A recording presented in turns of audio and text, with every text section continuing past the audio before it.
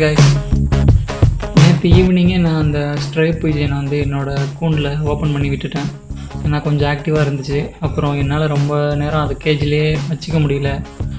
அதனால் அதை மற்ற புறாவோட சேர்ந்து விட்டுட்டேன். காலையில் என்னோடய புறாக்களை வந்து விசிட் பண்ண என்னோடய ஸ்கூல்மேட் ஒருத்தன் வந்திருந்தான். ஸோ அவன் வந்து பெருமையில் எல்லா புறாவும் பறக்க வச்சு காட்டணும்னு எல்லாத்தையும் வெளியில் துரத்தும் போது இந்த புறா இருந்ததே நான் கவனிக்கலை. ஸோ இதுவும் பறந்து மேலே ஏற ஆரம்பிச்சிச்சு. என்கிட்ட இருந்த 14-15 புறாவில் 4 புறா தான் பறக்க ஆரம்பிச்சிச்சு. அதில் ஒன்று வந்து இந்த புது புறா. அவன் வந்து புறாவெல்லாம் பார்த்துட்டு எனக்கு அட்வைஸ்லாம் பண்ணிவிட்டு கிளம்புன பிறகும் இறங்கவே இல்லை. கிட்டத்தட்ட ஒரு 25 நிமிஷம் வரைக்கும் என்னோடய புறாவையும் இறங்க விடாமல் அதுங்க இறங்க வரப்போலாம் இது ரெக்கை அடித்து மேலே ஏறி பறந்துகிட்டே இருந்துச்சு. ரொம்ப நேரத்துக்கு அப்புறம் நான் வந்து சரி நம்ம நின்னா வராதுன்னு சொல்லிட்டு நான் போயிட்டு வீட்டு உள்ள கதவுக்கு பின்னாடி நின்று பார்த்துட்ருந்தேன். அப்போது வந்து என்னோடய ஆப்போசிட் வீட்டில் வந்து ஒரு டேங்க் இருக்கும், அங்கே உட்காந்து அதுக்கப்புறம் அங்கேருந்து என்னோடய கூண்டுக்கு அந்த புறா வந்துச்சு. அது எனக்கு இப்போ நான் என்ன வந்து சந்தேகப்படுறேன்னா, கிட்டத்தட்ட 3 நாளாகவே அது என் வீட்டில் தான் இருக்குது அப்படின்னு சொல்லிட்டு நான் டவுட் படுறேன். இந்த புறா தான் அது மேலே நிற்கிறது பாருங்களேன்.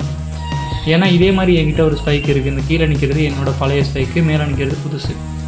அப்போ நான் என்ன நினைக்கிறேன்னா, இது 3 நாளாக என் வீட்டில் தான் இருந்திருக்கு. ஏன்னா 3 நாளாக நான் ரொம்ப பிஸி. ஸோ என்னோடய புறாவெல்லாம் நான் அந்தளவுக்கு டீப்பாக பார்க்கல, நார்மலாக தான் நின்றுட்டு இருந்துச்சு. ஸோ இதை நான் முன்னாடியே பார்த்துருந்துருக்கலாம்.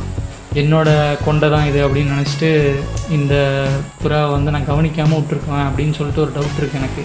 ஏன்னா ஒரே நாள்லாம் புறா வந்து ஹைட்டு ஏறிட்டு திரும்பி அதே வீட்டுக்கு கரெக்டாகவும் இறங்காது. இது வந்து வேறு எங்கேயோ துரத்தி விடப்பட்டிருக்கு. ஆனால் இது பார்க்கும் போது ஒரு ரோலர் மாதிரி எனக்கு நல்லா தெரியுது. கர்ணப்புறான்னு சொல்லுவாங்கள்ல, மாரி படத்துலலாம் அந்த பேக் ஃப்ளிப் அடிக்கும் பாருங்கள், அந்த புறாவுக்கு தான் வந்து ஒல்லியான உடம்பாக இருக்கும், நல்ல கூராக இருக்கும் கழுத்து. அதே மாதிரி தான் இந்த புறாவுக்கு இருக்குது. ஆனால் இது என் புறா எல்லாமே சாதா புறானால அது பேக் ஃப்ளிப் அடிக்கலையோ அப்படின்னு ஒரு டவுட்டு. ஏன்னா எனக்கு ரோலர் பீஜனை பற்றி ஒன்றும் தெரியாது, இனிமேல் தான் தெரிஞ்சுக்கணும். அது கொஞ்சம் டவுட் இருக்குது. அதை நம்ம அடுத்தடுத்த வீடியோவில் பார்ப்போம் இது உண்மையிலேயே ரோலரா இல்லையான்னு. அது என் புறா கூட சேர்ந்து தீனி திங்க ஆரம்பிச்சிருச்சு. என் புறாவும் அந்த புறாவை துரத்தலை, அது பெரிய ஆச்சரியம். ஏன்னா சாதாரணமாக ஒரு புது புறா வந்தால் சாப்பிடும் போதோ இல்லை கூண்டில் நிற்கும் போதோ பயங்கரமாக துரத்தும் என் புறாலாம். ஆனால் அது ரொம்ப ஈஸியாக வந்து என் புறாவோட சேர்ந்துருச்சு. எப்படி சேர்ந்துச்சு என்னன்னு ஒன்றும் விளங்கலை. என் புறா கூடயே சாப்பிடுது, மற்ற புறா கூட பறக்குது ஈஸியாக. இந்த புறாவை பின்பற்றி என் புறாலாம் பறக்குது. அது செம்ம ஹைட்டு ஏறுது, ஹைட்டு ஏறி அப்படியே மறையுது அந்த புறா. ஸோ அதெல்லாம் வீடியோவில் எடுக்க முடியல, ஏன்னா நான் ஃபோனில் தான் எடுத்துகிட்டு இருக்கேன். அதே போல் என்னோடய புறாவும் அந்த புறாவோட சேர்ந்து ஹைட்டு பறக்குது. என் புறா இறங்க விடாமல் அந்த புறா வந்து ரொம்ப நேரம் என் புறாவை ஏர்லேயே வச்சுக்குது. இது கண்டிப்பாக வேறு யாரோ ஒருத்தவங்க வந்து ட்ரெயின் பண்ணாமல் வச்சுருந்து அது ரெக்கையெல்லாம் வெட்டி போட்டு ரொம்ப சிரமப்படுத்தியிருப்பாங்களோன்னு தோணுது. இல்லைன்னா இப்படி வந்து ஒரு இடத்துல டக்குன்னு அது போல் செட் ஆகாது எந்த புறாவும். இப்போ என் புறாவே நான் அந்தளவுக்கு கம்ஃபர்டபுளாக வைக்கலைன்னா அதுவே வேறு வீட்டில் போய் இறங்கிரும். அந்த மாதிரி நிறைய புறா இறங்கியிருக்கு. என்கிட்டேருந்து 8-9 புறா கிட்டத்தட்ட என்கிட்டேருந்து போயிருக்கு. ஏன்னா நான் 5 நாள் 6 நாள்லாம் புறாவோட ரெக்கையை வந்து அவுத்துட்ருக்கேன். அப்புறம் என் புறாவெலாம் இப்போ கையில் பறக்கிட்டதால் மேக்ஸிமம் கீழே கம்பை திங்காமல் அடிக்கடி கையில் வந்து ஏறிட்டுருக்கு. இது வந்து எந்த அளவுக்கு சேஃப்னு எனக்கு தெரியல. ஏன்னா என் தம்பி வந்து சும்மா கை நீட்டுறான், அவன் தம்பி கையிலையும் போய் ஏறுது.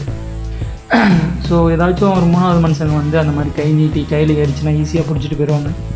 ஸோ அது கொஞ்சம் சேஃப் இல்லை தான். அதனால் ஹேண்ட் ட்ரைனிங் வந்து ஒரு காஷன் சிம்பிளோடு நீங்கள் ட்ரெயின் பண்ணுங்கள். ட்ரெயின் பண்ணுறது கொஞ்சம் சிரமமாக தான் இருந்துச்சு. ஆனால் இப்போது அந்த ஹாப்பினஸை கம்பேர் பண்ணும்போது அந்த ட்ரைனிங் ட்ரபுள்லாம் வந்து ஒரு மேட்டராகவே தெரியல. கிட்டத்தட்ட என்கிட்ட இருக்க 7 புறாவை நான் வந்து ஹேண்ட் ட்ரெயின் பண்ணிட்டேன். மற்ற புறாலாம் வந்து ரொம்ப பயப்படுது. ஏன்னா அதுங்க பட்டா வேறு ரொம்ப குஞ்சு புறாவாக இருக்கிறதால ரொம்ப பயப்படுதுங்க. குஞ்சியை தான் பழக்க முடியும்னு சொல்கிறாங்க. ஆனால் என்னோடய பட்டா காலையில் போச்சுன்னா சாயங்காலம் தான் வந்து அடையுது. ஸோ கிளைமேட் வந்து எப்படின்னா ரொம்ப மழையாக இருந்துட்டு இருந்துச்சு. திடீர்னு பார்த்தா சன்னியாக மாறிடுச்சு. கரெக்டாக அந்த டைமில் வந்து என் புறா எல்லாமே குளிச்சிருச்சு. அதுக்கு எப்படி தான் தெரியுமோ தெரியல. ஏன்னா 2 டேஸாக மழை, திடீர்னு பார்த்தா நல்ல வெயில் அடிச்சிச்சு. அந்த டைமில் வெளியில் போய் பார்க்குறேன், எல்லா புறாவுமே குளிச்சுட்டு குளிர் காஞ்சிட்டு இருந்துச்சு. ஸோ அதுங்களுக்கு அதெல்லாம் தெரியும் போல் கிளைமேட்லாம். ஒரு அவசர வேலையை வெளியூர் போயிருந்தோம். அங்கே ஒரு பெட் ஷாப்பில் பானை கேட்டப்போ ஒரு பானை 80 ருபீஸ் சொன்னாங்க. திரும்பி வர்ற வழியில் ஒரு வீட்டில் வந்து வாசலில் மண் பானையெல்லாம் பார்த்தோம். அங்கே போயிட்டு எவ்வளோன்னு விசாரிக்கும் போது அந்த பாட்டிமா வந்து சாதா பானை 20 ரூபா, நான் ஹோல் போட்டு தந்தோம்னா 40 ரூபா அப்படின்னு சொன்னாங்க. அது ஒரு ஓட்டு வீடு, ஆடெல்லாம் வளர்த்துக்கிட்டு பார்க்க கொஞ்சம் சிரமப்படுறவங்க மாதிரி தான் தெரிஞ்சிச்சு. ஸோ அவங்கக்கிட்ட கொடுக்குற 80 ரூபாய்க்கு இவங்ககிட்ட கொடுக்குற 40 ரூபா எவ்வளோ மேலுன்னு சொல்லிட்டு அவங்கக்கிட்ட 2 பானை வாங்கினோம். லவ் பேர்ட்ஸ் 2 பேர் வாங்கியாச்சு. இப்போதைக்கு சின்ன வீடியோ மாதிரி காட்டுறேன். நாளைக்கு டீட்டெயிலாக அதை பற்றின ஒரு வீடியோ போடுறேன். மேபி 2 days நான் பிஸியாக இருக்கலாம். நான் முடிஞ்ச வரைக்கும் உங்களுக்கு வீடியோ நான் கொடுக்க ட்ரை பண்ணுறேன். தேங்க்யூ ஃபார் வாட்சிங்.